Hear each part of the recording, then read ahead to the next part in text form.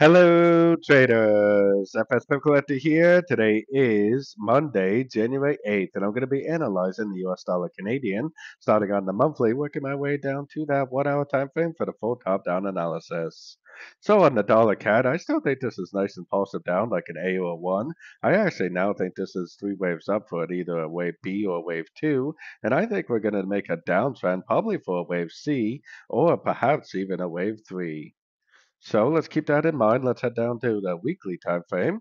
On the weekly time frame, we definitely have been going up pretty strong, as you can see, but I still think this move up is part of a correction, and I still think that we're in a downtrend, and that we're going to continue on this weekly time frame to make lower lows, lower highs, lower lows, lower highs, and continue the downtrend.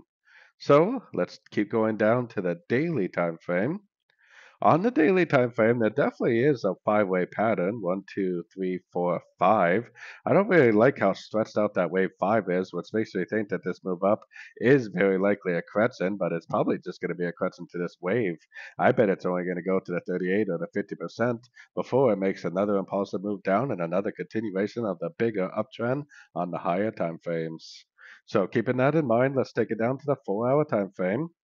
So let's go back up here real quick because we definitely want to see this on the shorter time frames. Let me fix that real quick.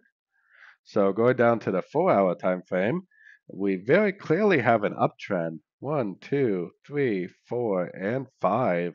It does seem to me like we need to make another move down, and this would actually be an A. This would be a wave B, and then it would go back up to either the 38 or the 50% to make a wave C. Just like I was explaining before, I bet this is actually only going to be a correction to this last series of lower lows, lower highs.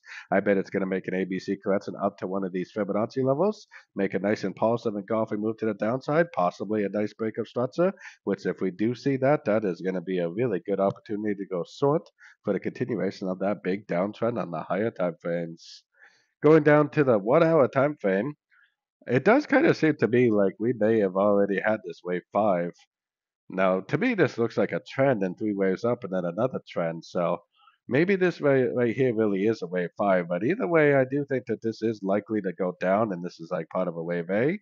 But I think the move down is going to be part of a correction. So if you do end up going short, you have to remember that you're probably trading inside of a correction, because this is probably an ABC. And if you trade short, then you're trading a correction to the correction, which is to me is not really a desirable trade. I would prefer to try to get long any chance I get for the continuation of this bigger correction, the bigger ABC.